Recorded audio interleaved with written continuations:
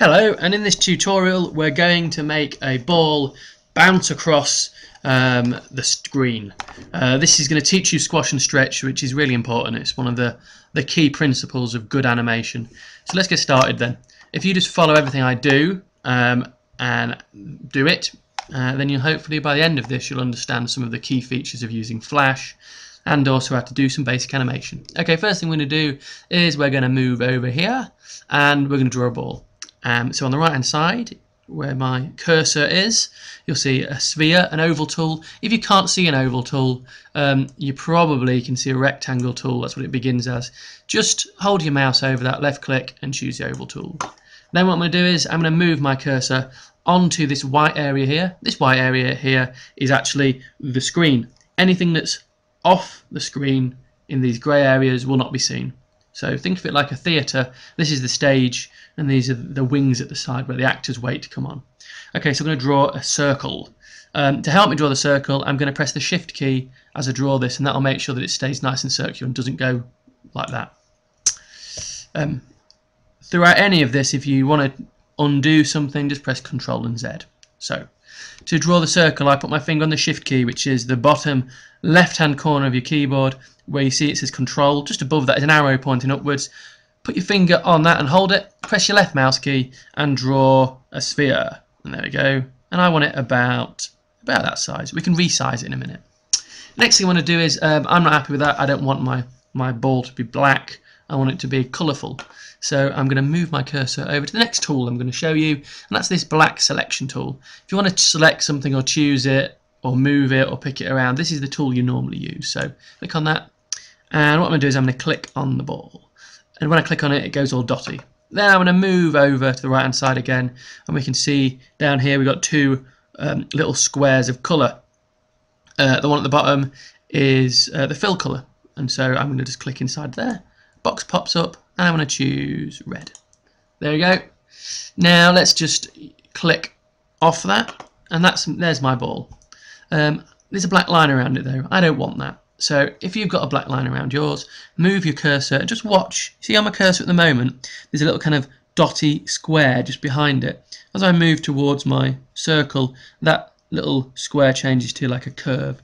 That means I'm over the line. So when I'm over the line, click on it, it gets selected, and then press delete. Okay, the next thing I want to do is I want to make this look a bit more like a sphere. So to do that, I'm going to make sure my selection tool is selected, which it already is. Click on the sphere, goes all dotty again, and I'm going to move up here to this little palette here. This is another little part of the toolbar, a little bit further to the left there. So click on that, and where it says solid colour, I'm going to just click on that and choose radial gradient. And we can see straight away that my ball looks, if I just click off it, there we go. Yours may have gone black and white. If it has gone black and white, don't worry. All you need to do is click back on the colour palette, and then down here you will probably only have two of these, and your ball will look something like that to begin with, but it'll be black and white.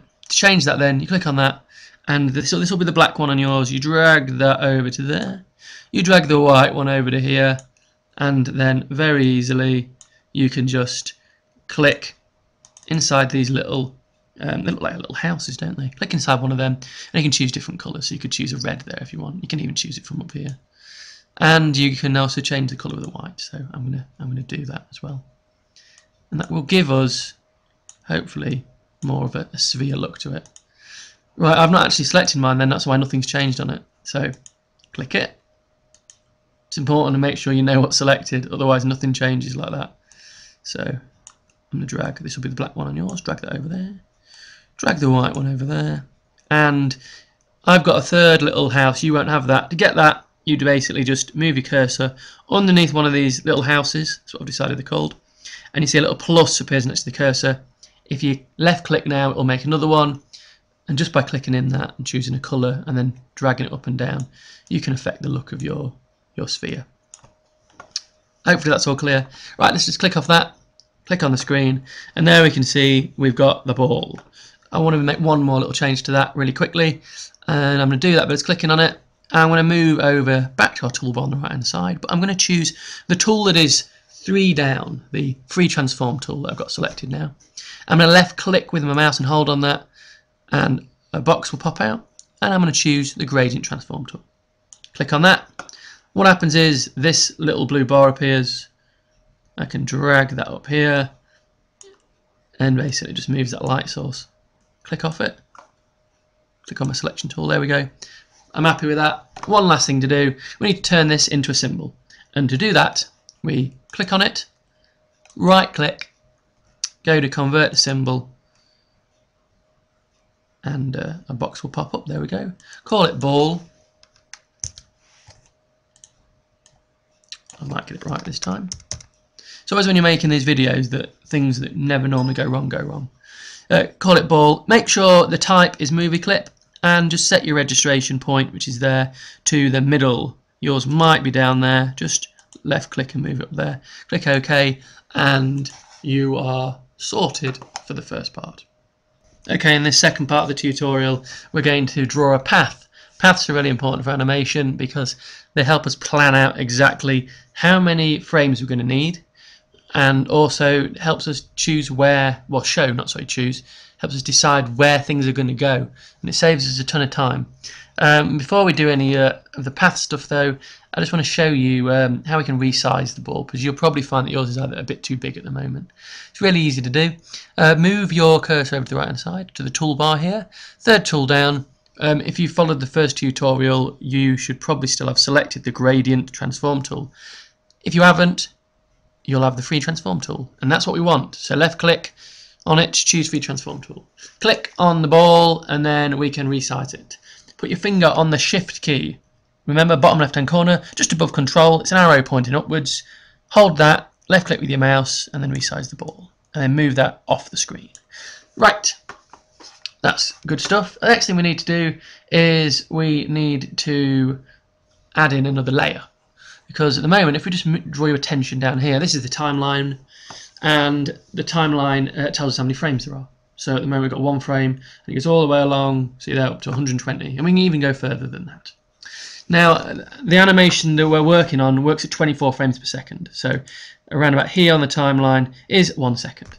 The way that Flash operates is that time travels along in frames this way, and running down this side are all our different layers. Now we have 1 layer at the moment. You're going to end up with lots more layers, because everything that needs to move has to have its own layer. So this layer, layer 1, is the ball, so we can rename that now so to help us remember where it is. So all we need to do is just move your mouse key over where it says layer 1, double click, and then write ball. Good stuff. Okay, so we've made that layer, we named that layer, sorry. Now we're going to make a new layer, because we're going to draw the path on a different layer. So what we're going to do is, if we move our cursor down to the bottom left hand corner to this little piece of paper that which looks like the bottom corner's folded over, click on that, and it makes a new layer called layer 2. And we're going to double click on layer 2, the name, and change that to path. Good stuff. Right, what I want to do is, I don't want to mess around with the ball layer. I don't want to move it around and ruin my animation. So one of the other cool things that Flash can do is, if I just move my cursor over here, if we set that little eye, if we were to move down here and click on the little dot in the ball layer, it would hide the ball. You see the little cross appears. And if we move a little to the right, see we're below that lock, I can actually lock that layer. So that means I cannot touch the ball layer, which is brilliant. So make sure you're on the path layer, and we're going to draw ourselves a path. I'd like you to draw a path just like mine. To help us make sure that the path is level, we're going to set some rulers up, and it's really easy to do. Just go up to the top here, click on view, and choose rulers, and they appear. And then if you just move your cursor up to the top here, where the actual measurements are, left click and drag down. Now we can drag down a little ruler, and that's really useful for actually when we start doing the path. We can move that across. Brilliant. That won't be in your actual animation, it's just there to help us. Okay, now I'm going to draw the path, so I move my cursor up to the right hand side, and I'm going to click on this one here, the brush tool. Click on that. Now before I start brushing, the moment the colour I've got selected is it's got a radial fill on it. Let me show you. So if I draw that, it looks like that. And there's no problem with that. I'm just going to Control and Z to undo. But I don't want that. I want it one nice solid colour, so I'm just going to choose blue. There we go. So with blue selected, I'm going to start up here, and I'm going to draw, and this is our ball bouncing. It goes all the way down that line, bounces up, down again, up again. Notice how it never bounces as high again as it already has. And I'll stop there. There we go. So that is our path. Now what we're going to do is we're going to mark on the path the keyframes. Keyframes are the most important frames. So your most important frame is where the animation starts from, and the next one is where it finishes. So they are our keyframes. We also have other keyframes. If we were actually working on a proper animation, these would be called extremes. But for the purposes of this, let's just call them keyframes. And these keyframes, or the extremes as they would be known, are the extremes of movement. That's why they get called extremes. But these keyframes, and the extremes of movement in this, or position, are here, where the ball hits the floor and it's going to squash. At the top here, where it flies up in the air. Down the bottom here, it hits the floor again. Up here, down here, and up there. So they are our extra keyframes, or if we're going to be really correct, they're the extremes, the extreme positions. Keyframes, extremes, but we'll just call them keyframes. Right, next thing I need to do is I need to mark on all of the in-betweens. Now, in-betweens go between the main keyframes, or the keyframes in the extremes. And this is the bit where you've got to think. Now, I'm going to show you what to do on this one because you've not done lots of animation. But basically, I'm going to put my first in between there. So the ball will move from there to there.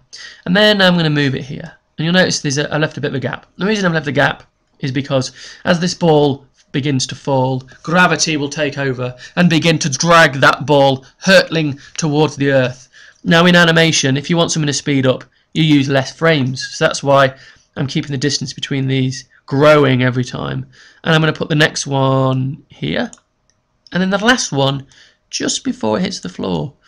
You'd probably think, I'm mad then, but surely it would have reached higher speeds. And yes, it would, but having one just before it hits the floor will make for a better animation. Trust me, you will see when you've done this yourself.